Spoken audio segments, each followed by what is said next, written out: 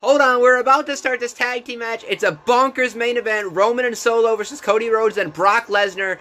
Bell rings. I don't even know if the bell actually rang or not. We just did the dramatic introductions. Brock just hit Cody Rhodes with an F5 out of nowhere. Oh no, now he's going for another one. What did Cody Rhodes do to you, Brock? So this whole show has been mid, it's been boring, it's been bad, whatever you want to call it, but the only saving grace was we're going to get this tag team match. It was a crazy tag match, but so much for that.